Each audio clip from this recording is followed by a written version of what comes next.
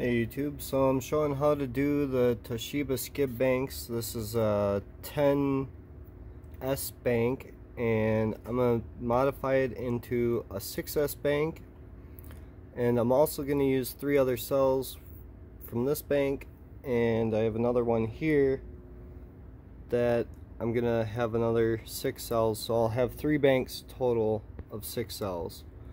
So here's the main positive. So I have 6 cells, and then I have it marked out there for a hole, there to cut, there for a hole, there to cut. So what I've got going on here, oops, I moved this. What I did is I cut a little notch out of a piece of paper towel.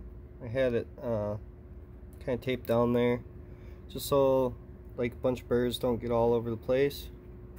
They end up on here, not on the battery.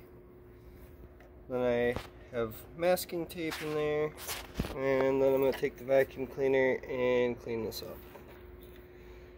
And then I'm going to drill this hole, and then I'm going to cut these bars. What I'm going to do is I'm going to use a Dremel tool with cut-off wheel, and I'm just going to cut at an angle like so.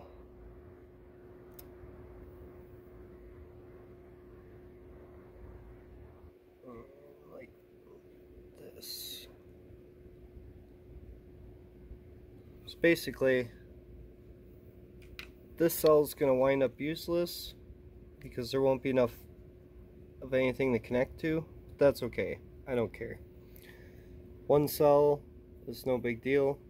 I'm still getting 3 banks out of this, and there will be 2 cells left over which I can't use anyways.